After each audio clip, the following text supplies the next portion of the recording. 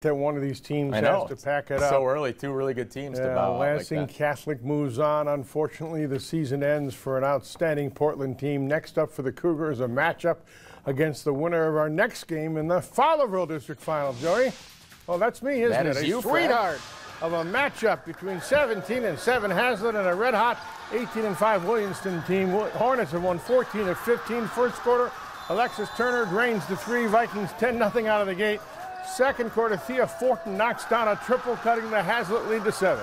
Closing seconds of the third quarter, Callista Blue driving and taking it to the rim. Vikings up 12 after 3. Williamson trying to come back in the fourth. Claire Casey triples, pulls the Hornets to within 7, but it would not be enough. Christina Dixon with a nice take to the hoop. She led them with 25. Vikings up 9. Haslett beats Williamson 56-43.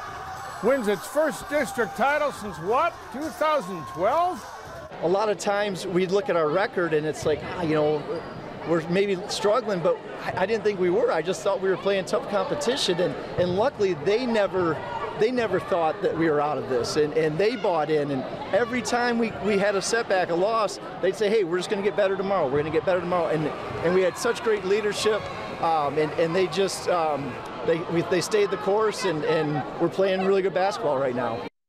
It's a great win. Should be